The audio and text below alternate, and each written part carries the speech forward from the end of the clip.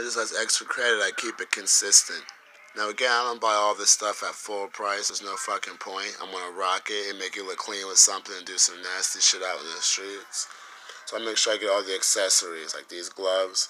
You can use them on the phone and shit when it's cold, and still be able to use the functions. Make sure you get the hat.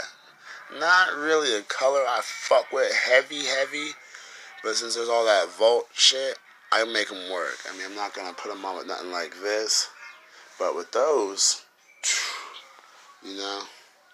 And some people are like, "Oh, do the Nike socks or Converse?" Not me. Fuck that. I go out and I do it right. You feel me?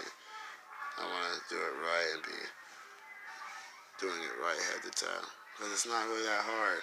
Like Flynn on Breaking Bad says about the Raisin Bran Crunch. You go shopping, you know it's Raisin Bran Crunch. It's not that hard. When he needs to go get a job, you go buy shit. So if you want to make it match up, you know, you got to pay the cost to be the boss. It ain't that hard.